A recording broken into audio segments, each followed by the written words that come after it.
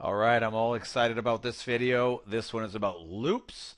I am programming. It's nice to be able to make your code loop. The technical name is iteration, which means to repeat. There's a couple of different types of loops you can do in programming languages, but three popular ones that most languages have. There's something called the do-while loop, there's the while loop, and there's the for loop. All three can make the code loop, but there are certain times when one might be a little better to code in than the other. You'll figure that out as you gain experience coding. So let's get right into it and just let's see how these loop codes make the code loop. So I'm going to do something really simple here. I'm going to set a variable x equal to 1. And then what I'm going to do is I'm going to go right into my loop. So the do loop, you say do. And as soon as you type the do out there, you'll see it completes the block of code. I've just auto-coded there. Curly brace, curly brace. So basically what I'm saying here is I'm saying do this block of code, and that's the code that's going to be repeating over and over and over.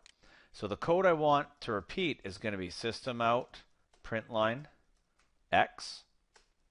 And every time I go through the loop, I'm going to make x increase by 1. Now, that's the chunk that's going to repeat. But when does it repeat and when does it stop repeating? Well, the do command basically makes this happen at least once. And then after it does this code once, it might repeat depending on this condition. I'm going to say do while x is less than 5. Now, that's the condition, which will make it go back up here and do it again. So remember with the do loop. Okay, this do loop does it at least once. Then it might repeat depending on whether or not this is true or not. This is just like your if statements. This is basically a condition in here that evaluates to true or to false. So when this runs through the first time, right, x is 1, and then it comes down, prints out 1, and then it adds 1, now it's 2. If x is less than 5, yes it is, it goes back up here, prints out x. Well, x is now 2. Then it adds 1. X is 3. Is x less than 5? Well, 3 is less than 5 is true. It goes back out. Prints a 3. Goes to 4. 4 less than 5? Yes. Prints out the 4. Goes up to 5. Is 5 less than 5?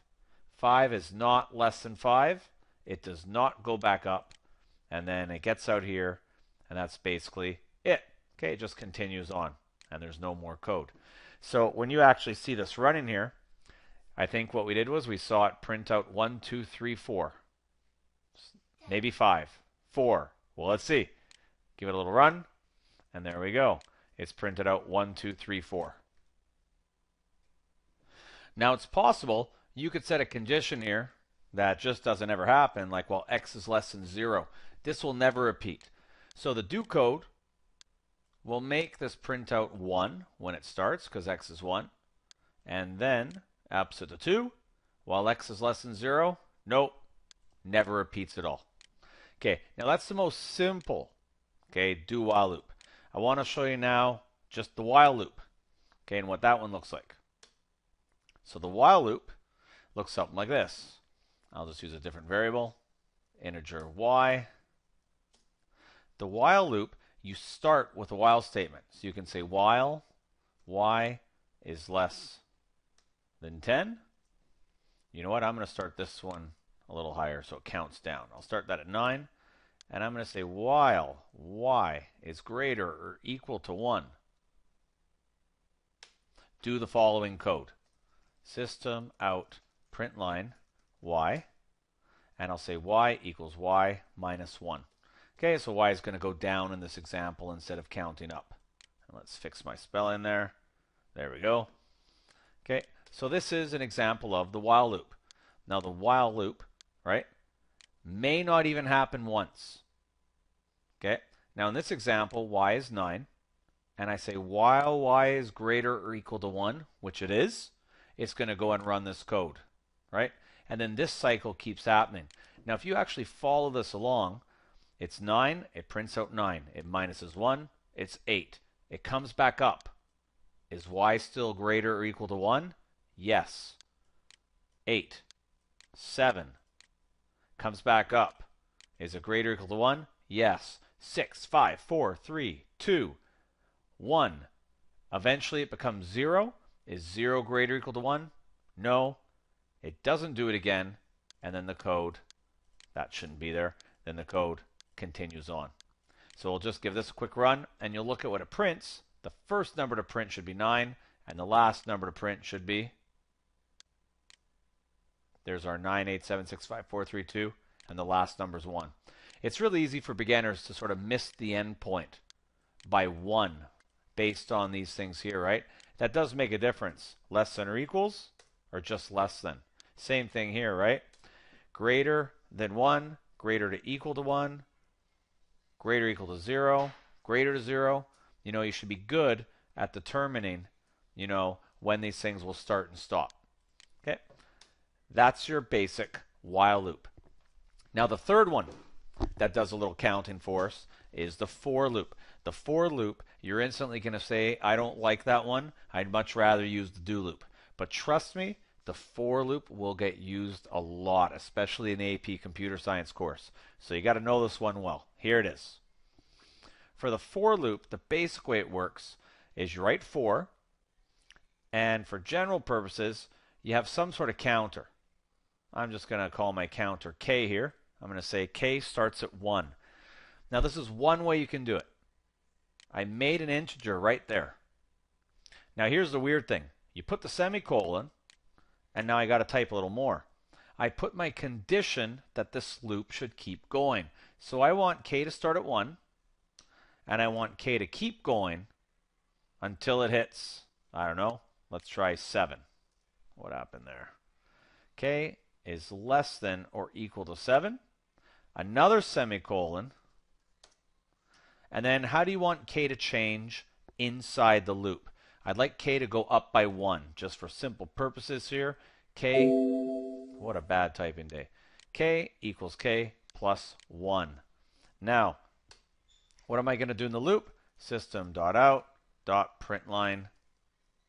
I'll just say k is now k, just so you can follow along and see what this is doing, right? And I'll fix mine there, print line. Now, this looks really weird, but let's just go over those parts again. Sort of an initial starting value. K equals 1. Okay, it's a new variable. Keep doing this loop while k is less than or equal to 7. And every time you finish the code inside this block here, do this to k. Add 1 to it. So k is going to go 1, 2, 3, 4, 5, 6, 7. So let's see the output of this one. We should see a little 1, 2, 3, 4, 5, 6, 7. Now it looked more complicated to write out, but what most students tell me is this is the one they prefer using when it's appropriate to use the for loop. Okay, it reads really nicely. Start at 1, keep going while you're less than or equal to 7, and go up by 1s. If you really look at it, it's really no different than the while loop. There's a condition to keep going. There's a condition to keep going. There's an adjustment to the variable inside the loop. There's an adjustment to the variable inside the loop. There's a starting value. There's a starting value. Not bad, right? This here occurs right here. Okay, it occurs after the code. It doesn't occur before the code. Okay, like that. And so that's when that k plus 1 line takes place.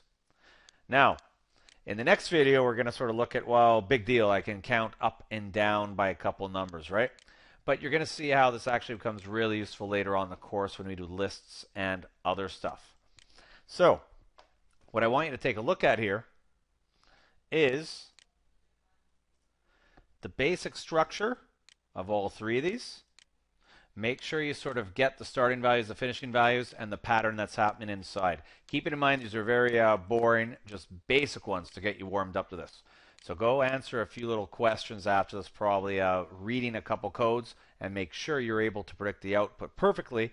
And then we're actually going to take a look in the next video at looking at some better uses of these three loops, right? That actually do some more substantial tasks that you might use in a program.